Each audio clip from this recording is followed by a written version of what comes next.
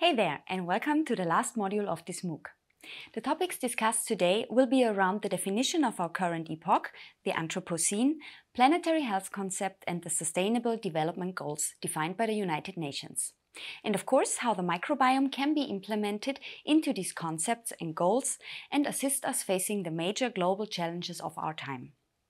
Since this is the last module, you already learned a lot about the microbiome and its profound and generally positive effects for the whole biological world, including, of course, us humans.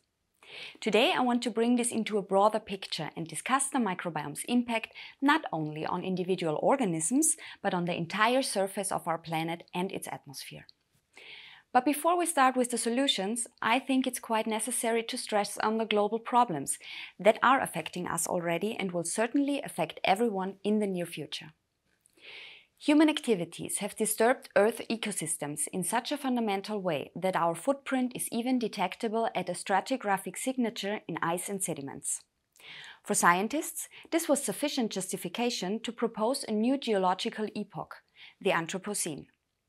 The Anthropocene is driven by rapid industrialization, growth of the human population, large-scale agriculture, deforestation, pollution by synthetic chemicals and metals, a massive biodiversity loss and global species exchange, and on top of it, the changing climate, which drives positive feedbacks to all those factors and accelerates the hazards.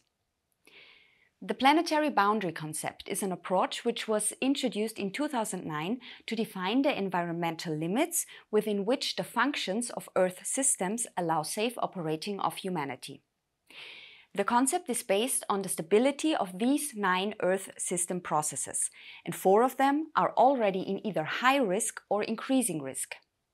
The planetary boundaries for biosphere integrity, which refers to species loss and exchange, land system change, referring to deforestation, biogeochemical flows, referring to phosphorus and nitrogen flux, and the climate change boundary have already been crossed. Notably, all these factors are connected by the risk of self-reinforcing feedbacks. It is obvious that all these major alterations of Earth systems induced significant changes in the microbial world as well. However, so far, there is no complete picture of the microbiome in the Anthropocene, how it is affected by human practices and how it is responding or contributing to the crossing of planetary boundaries. Today we can only try to link the impact of human activities to single parameters and suggest a common signature of the microbiome in the Anthropocene.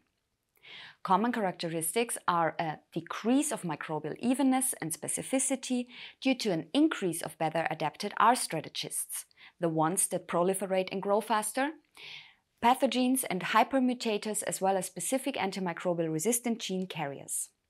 In addition, Anthropocene-driven evolution of new microbial properties is accelerated. Human activity can affect the Earth microbiota both directly and indirectly. Directly by habitat disturbances, greenhouse gas emission, pollution, eutrophication and intensive agriculture, including land usage and applied chemicals. Indirectly, microbiota are affected by the extinction of plant and animal species. As you already know, each higher organism is closely associated with its microbiota, and there are several that are specific and uniquely associated with a particular plant or animal species. If this species goes extinct, also its microbes are probably lost forever. Recently, in frame of the largest global survey, botanists have reported alarming extinction rates for native plants, up to 500 times higher than it would be expected as a result of natural forces alone.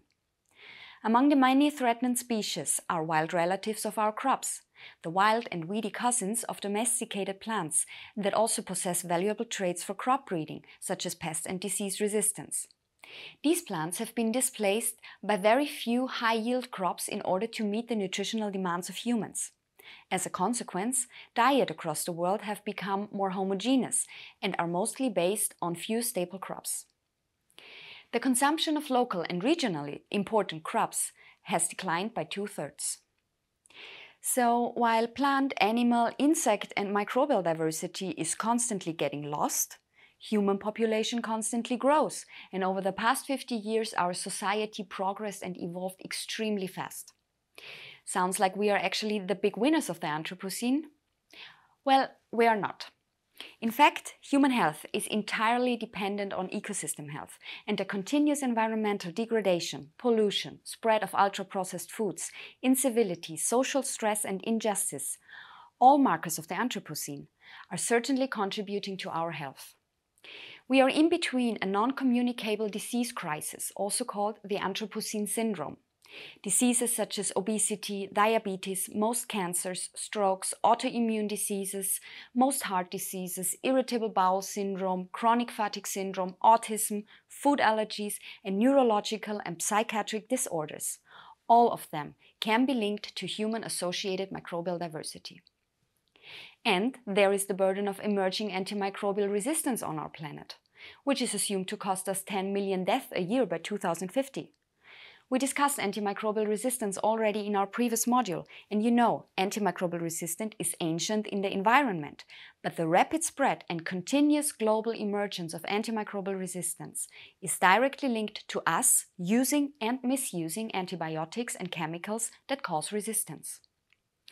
On top of the threats to our own species is the global food crisis we are heading for.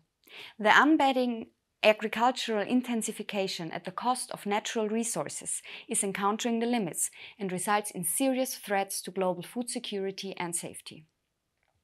So yes, the current situation on our planet seems desperate, but we can still steer the course.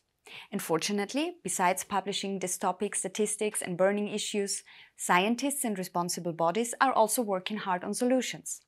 A huge package of such solutions is implemented in the 17 Sustainable Development Goals defined by the United Nations. The microbiome can contribute to achieve several of these SDGs. Microbes can offer such a huge array of options, and in terms of their diversity and functions, they might be the last resort option we can count on for reversing the impacts of industrialization, intensive agriculture, and human overpopulation.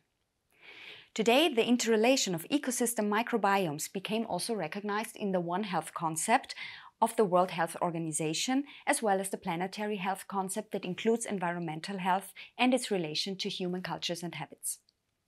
How exactly the microbiome can contribute to the sustainability of the Anthropocene will be the topic of the final chapter of our MOOC, Microbiome and Health.